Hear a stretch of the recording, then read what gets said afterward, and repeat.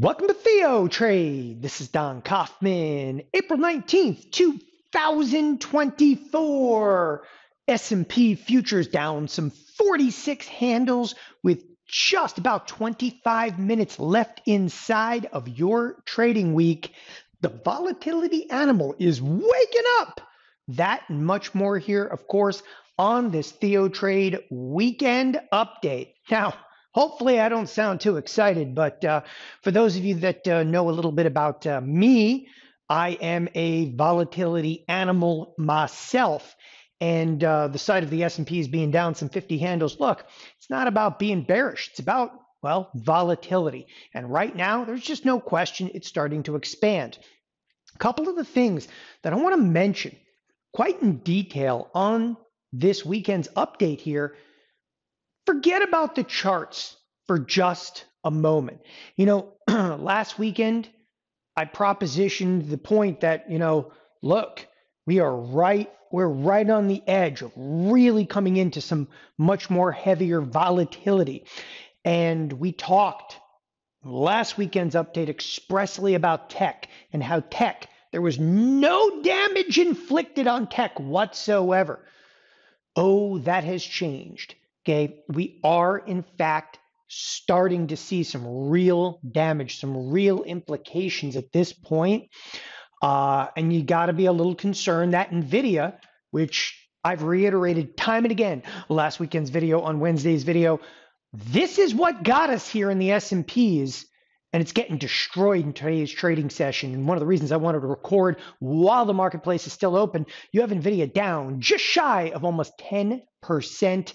Lots of time left on the clock. Look, I'm not discounting the ability for the marketplace to start to rally back, to rip to the upside over here.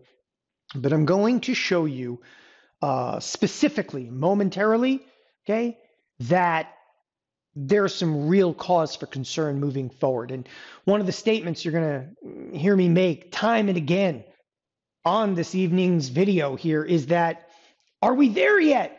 And the answer to that is unequivocally no. Why do I say that? Like, let's actually start, okay, with a few of the obvious points. And today's trade makes that very, very clear. Allow me to explain. So the S&Ps are down just about 50 handles, which is only 1%. It's not that significant of a decline. Meanwhile, the NASDAQ is off a cool 2%. At the exact same time, do you realize the Dow is actually up? So we have, if you will, I'm just going to scrape the surface of this. We have this like kind of wicked almost divergence. We're still seeing rotate. We're still seeing rotations going on. In fact, today, it's as clear as day if I actually will mark this up for a second. Obviously, we're coming out of tech. We're coming out of tech in a big way. NVIDIA is actually taking one of the most significant hits. Count Netflix out. Look, it's Netflix just does not have the market capitalization to get it done in terms of pushing the markets around, but NVIDIA absolutely does. There's no question that Meta is playing a significant role. Amazon has finally taken a little bit of heat, but at the exact same time I'm saying that, look at the energy sector, which is up, of course, 1%. Now, time out. Everybody's going to point their fingers, okay? They're going to be wagging the fingers. They're going to be like, oh yeah, but energy should be up because there's geopolitical risk. Yeah, I would buy that one if not for the fact that so why are the financials up? Because the financials are up 1.25% with tech getting absolutely hammered in here. I do not like this. Why do I not like this? This is the XLF. I'll scroll down to the bottom of the screen over here. Let me get this arrow off here. I'll scroll down to the bottom of the screen. You take a look at some of the financials. Goldman Sachs, it's big. JP Morgan's up almost 2%. Bank of America is up 3%. Okay. Wouldn't they also feel some degree of impact from geopolitical risk? Oh, of course not, right? We're seeing a rotation right now. We're seeing a rotation. That is not good. And why I say that there's, concerns for correlation. Oh, let me get really specific. When was the last time you saw the S&Ps down 1%? You cruise over here. This is the S&P 100. This is why you need to be concerned. Okay. S&P 100, there are 65 advancers over here. And there's one thing, okay, that we can bring to fruition very early on. And I'll just say it as plain as day. Look, markets do not capitulate, okay, to any stretch of the imagination when you have, for instance, a positive advanced decline line. Okay, we're not even seeing real sell side activity. We're seeing right now, okay, these rotations where, bear with me, we were smashing financials over the last couple of weeks. In fact, bring up auto expected moves to help kind of delineate this. But a few weeks ago, this is now 3 weeks ago, you saw a break to the downside, of course, of the financials. Last week, the financials got hideous. Look away. It's like 2 standard deviations. This week, the financials are actually going to finish the week higher. Kind of ironic because, again, we're seeing more of a rotation than we are just full sell side activity. Meanwhile, at the exact same time the financials are bid, now you're actually seeing some of the tech stocks get whacked. And this is exactly what I was propositioning on last weekend's update. That, I mean, look, tech is still, okay, it's starting to get some damage inflicted, right? It's got a dent in its head at this point. But you got to put this in perspective. Look at Meta here on a year-to-date basis, still up 37%, okay? And when I start, are we there yet? And I'll keep coming back to that because the reality is, don't tell me is the marketplace oversold. Yeah, I think you could make an argument that the S&Ps probably are oversold, okay? But that would be on a daily, okay? Meaning that so the S&Ps, by the way, now are only up 4% a year-to-date basis, but that's only on a daily chart. And we can actually pull this up if you're into technicals and so forth. You're like, look, it's oversold. Yeah, that's on a daily.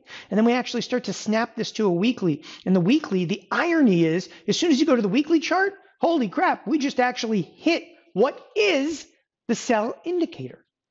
Okay, which implies that, oh boy, I kind of get what you're going at with this, Don. And then I'm actually going to go over here to the monthly chart. The monthly chart hasn't even hit selling indicator. And that is, again, where there's so many causes for concern over here. But the big one is, okay, so now tech is starting to take on some water, but we're still playing the rotation game.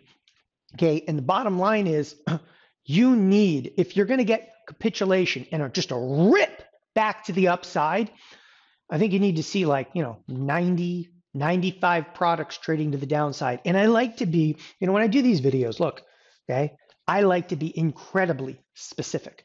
Like you need to be able to leave this video and think what exactly am I looking for? I'll tell you exactly what you're looking for. In the S&P 100, okay, right now, I get it. There's 15 minutes to go to the cash close. SPOOs are down 55 handles. You're like, oh, except if you looked at the advanced decline line, you're like, oh, look. In my opinion, there's 65 other things that could be sold into. I mean, if this marketplace is open a few more hours, they could just start selling 65 other products. You need to see 90 products trading to the downside, maybe 10 to the upside. And that's why I say, are we there yet? Of course, we're not there yet. Right? Don't call this capitulation. All right, you can call it a little oversold, but that again is on the daily chart. On an intraday basis, we're oversold. On the daily chart this week, of course, this week we're getting hammered. Right?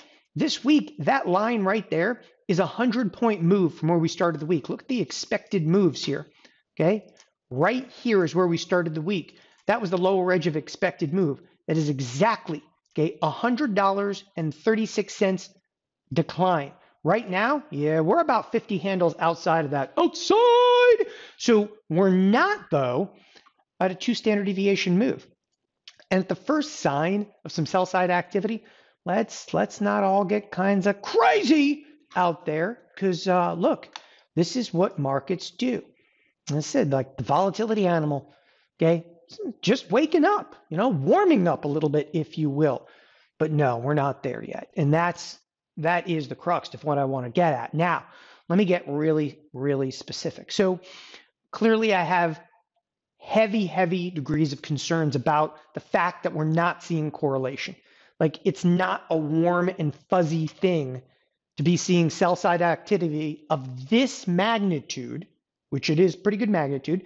Today's move or whatever, it's 1%.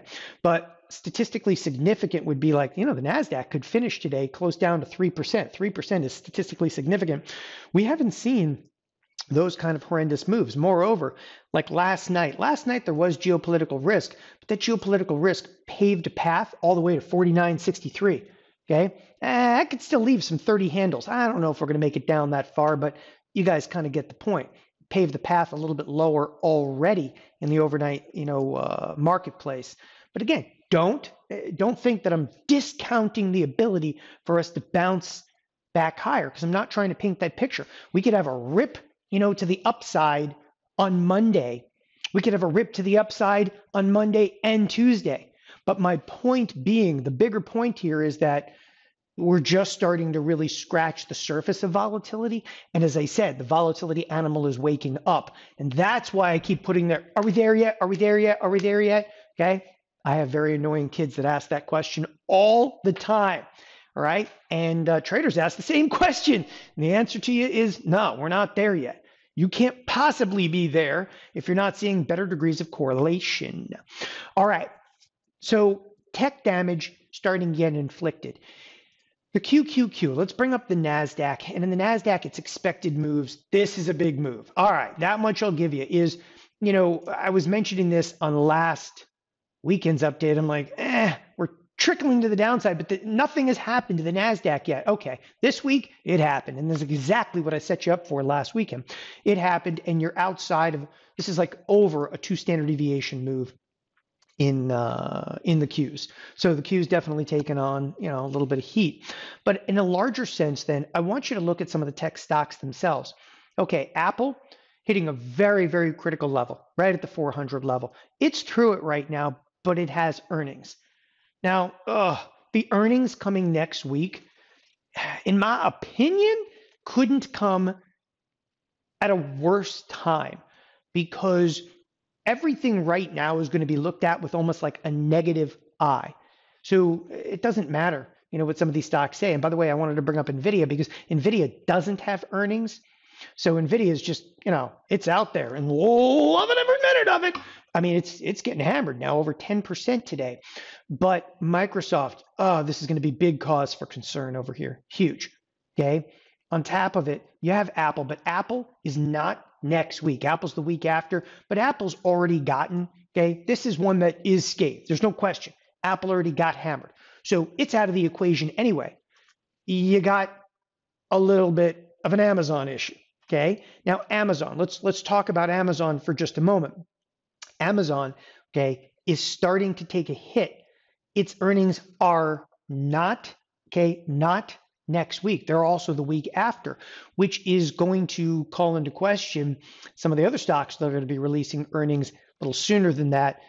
Google, things are going to get very interesting because it could have implications. It's cloud business versus like Amazon, right? Obviously Meta, okay?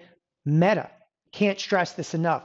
It's only a few days removed from its all-time high. And as I say, some damage is starting to be inflicted. But the amazing thing right now is the number of really key levels. Like if you look at Meta, right, I would say this is a fairly key level right here at the 480. If you looked at Microsoft, okay, in terms of Microsoft, I'd say this is fairly key level here right at at the 400. Okay, and it just keeps going and going and going with everything that's at such critical levels. And, you start looking at NVIDIA, no, that already happened. Okay. I mean, that thing, next stop, I don't know, could easily be 700, even 650 at this point. You can see I actually marked a poor risk reward way back here at the end of January, somewhere around like the 625 level. For those of you also that remember, I did an entire video about NVIDIA and how critical the 770 level was. Okay. That was months ago now. And here we are trading literally right in that wheelhouse once again. Nevertheless, again, there's a lot to be concerned about because there's this earnings that are on deck. In my opinion, like, look, could the earnings save, a meltdown in Meta? Yeah, but only temporarily. Okay. And to me, at this point, risk is clearly to the downside. They don't actually knock the ball out of the park. Everything's going to be looked at with a negative eye at this point, following some of the sell side activity. Again, the one thing I stress to you, This marketplace is not about geopolitical risk. Geopolitical risk, again, continues to be a match being thrown into a pool of gasoline. The markets are doing their own thing right now. If it was geopolitical risk, you wouldn't see an advanced decline line that was positive like this. You're seeing the unwind, okay, of the AI trade right now, no question about it. I can also go down to the bottom of my screen. I can also bring up, here you go, Broadcom. Broadcom also taking a broader hit, only tuned about 5%. But this week here, okay, it's fairly horrendous. All right, through and through, it's fairly horrendous, especially when it comes to some of that AI tech trade over there. All right, so earnings are coming at obviously very critical time, and again, the concern over here is it can take a marketplace that's bloody and beaten, and you can bounce off of earnings, no question about it, right? So I want to get very two-sided. This is volatility. Don't think I'm saying like, oh, we're just going straight down. Volatility is never a straight path to the dark side. Volatility doesn't mean we just go straight down. Volatility is going to include some wicked, rip your face off rallies. But here's the key. The earnings could spark the rip your face off rally, but almost unquestionably, they're going to come back in and sell it. And that is why I'm so concerned, because the correlation's not there. Now, completely switch gears over here. Other areas worth noting, okay, the dollar hanging tough near highs, okay. We actually saw some rotation back into the bond market, but I think the bond market may come into play again next week. If the bonds continue to sell off, it's just going to put more pressure into the S&Ps, okay? And probably the biggest thing that's on my mind right now is volatility. Of course, people look at VIX, okay? Look, VIX does not do it for me. VIX does not do it for Don. I will look at things like VVIX, volatility, the volatility index, very close to where its highs have been, but much more importantly and appropriately, I would look at volatility futures at this point. And we are right now, okay, and I'm timing this thing just perfectly. We're basically at a flat, okay, volatility skew, which basically implies that we're going from what was a contango that looks like this into a backwardation, but right now vol is flat. What that means, okay, is the risk now, 33-day, okay, risk in May. In fact, I'm going to freeze the screen and actually highlight this because it's so imperative that we understand. This is the May, okay, and right here happens to be the June. Take a look at the last price. We're 1780 at 1795. We've seen several times throughout the course of even today's session and overnight where the volatility is flattened out and even inverted. And what this implies is that we are in the throes, okay, of much heavier volatility. The volatility is so high that the 33-day vol is exceeding, if you will, okay, the 60-day vol. And that basically means, well, the world is blowing up right now, but should subside, okay, inside of the next 2 months. It changes, if you will, the nature, okay, of the entire beast. And that's why, I entitled this, of course, The Volatility Animal is Waking Up. First of all, I am the volatility animal, and it's definitely waking up out there. If the these volatility futures, if they really start to invert though, that's when you just get downright sketchy. That's when you can see like incredible degrees of capitulation start to hit markets. I mean, look, you need these things to happen. Okay, you don't just want these things, you need them to happen. You need to see greater degrees of correlation. We can bounce, okay, without greater degrees of correlation, but you got to assume at that point, we're not bottomed yet. We're not there yet. We can go out there and we can look at volatility futures, but until they invert and things get crazy, okay, again, we're simply not there yet. Last, but definitely not least, as we do each and every weekend here at TheoTRADE, SPX, the mother of all products. The SPX appears in the next 5 minutes to be closing outside the lower edge of an expected move. That is, okay, only the second time that this has occurred this year. Granted, we're only in April, mid-April. It is unusual, okay? Even more unusual, given the fact that, we're having almost 150-point move this week. I'll tell you another really, to me, unusual area. Next week's expected move. Now, time out. This is not yet set in stone, but next week's expected move is only $97. That looks a little bit light to me. You see these huge bouts of volatility, things are getting all kinds of crazy out there, and yet they're only propositioning again about $100 anticipation of movement. So coming into this weekend, look, there is the threat of some geopolitical risk. I can see that being priced in to some degree over the weekend, but there's only a $45 expected move for Monday. Just be on the lookout for real raging volatility to kind of break out. And if vol does start to really explode, again, even if we rally, assume they're going to come back in and sell it. But if we really start to break into some heavier bouts of volatility, the vol futures start to invert, look for those heavier degrees of correlation before even considering, okay, if we're at a short-term bottom. Again, the volatility animal is waking up. Thanks everybody for joining us here at TheoTRADE. Have a wonderful weekend. Bye-bye.